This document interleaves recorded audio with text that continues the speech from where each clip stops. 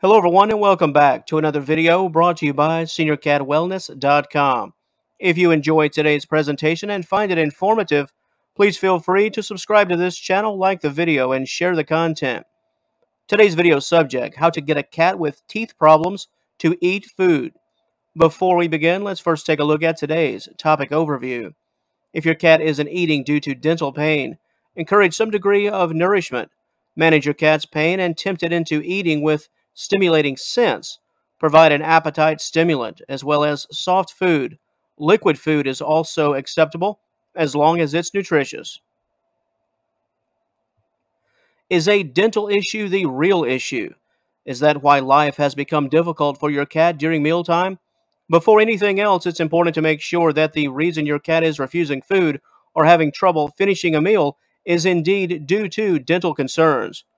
Potential warning signs can include visible plaque, tartar, and staining on the teeth, drooling, especially from one side of the face, pawing at the face, foul breath, refusing to play with toys, specifically chew toys, discoloring of the gums, bleeding from the gums, swelling in and around the tongue, and an aggressive response to being touched on the face. As we've mentioned time and time again, cats are quite good at masking pain. So many times, and this is no exception, some type of visual cue will have to tip you off. Although not listed in our rundown, also be mindful of cracked or broken teeth and even blatant tooth loss. When it comes to oral pain and those root causes, no pun intended, we offer the following: gingivitis, periodontal disease, which is gingivitis that has gone unchecked, a far more serious form of inflammation; tooth resorption. This is a loss of tooth integrity. It can lead to deterioration in cavities. Lower teeth are often the most susceptible. The aforementioned cracks and fractures. Abscesses. If your cat has a broken tooth, bacteria can potentially enter the exposed root canal, potentially leading to the rotting and death of the tooth.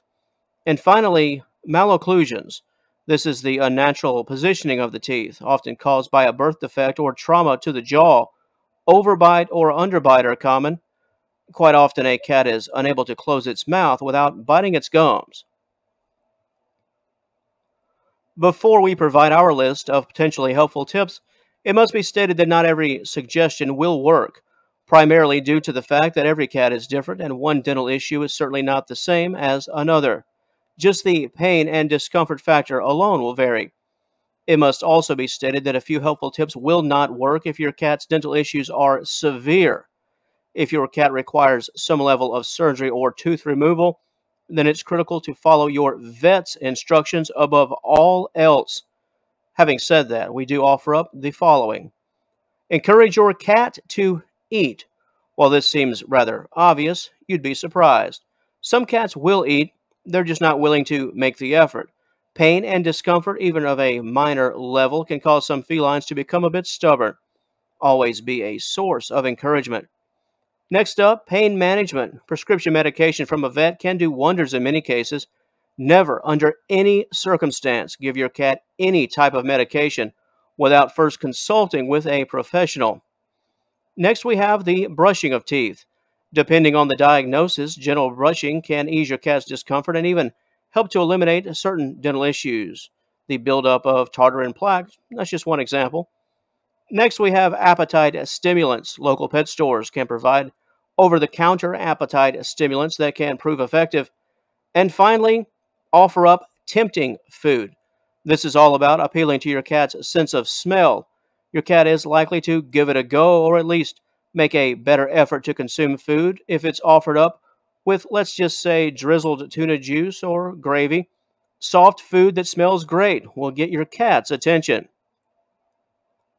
If you would like more information concerning today's subject matter including what to do if your cat fails to eat after having a tooth or teeth extracted, and the positive steps you can take if your cat is refusing to eat after a teeth cleaning.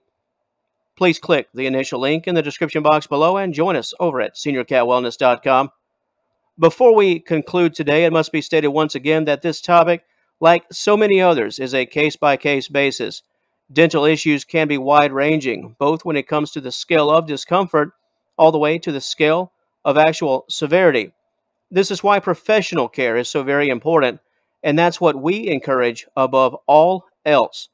If your cat is showing symptoms similar to the ones we noted in this presentation, then having your cat undergo a thorough dental exam becomes essential.